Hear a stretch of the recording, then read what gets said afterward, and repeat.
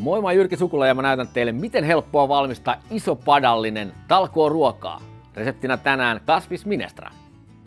Mittasuhteessa kannattaa ottaa maalaisjärki käteen ja miettiä, kuinka paljon itse söisi esimerkiksi keittoa. Nyrkkisääntö on se, että keittoa menee noin 4 desiä per henki ja grammoja noin 300 grammaa. No, parhaita ruokalajeja talkoisiin on erilaiset keitot.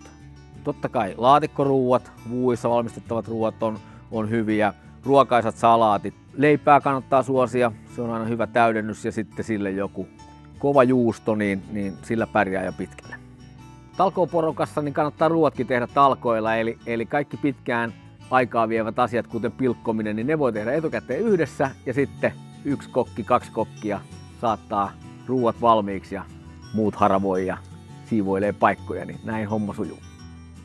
Ja koska kertakäyttökulttuuri ei ole millään lailla muotia, niin hyvä juttu on se, että jokainen tuo oma lautasensa ja lusikkansa tai haarukkansa mukana, mahdollisesti juomamukinsa. Näin ei synny ylimääräistä roskaa ja monet ruokalajit maistuu merkittävästi paremmalta, kun on aito posliinilautanen ja kunnon lusikka tai haarukka.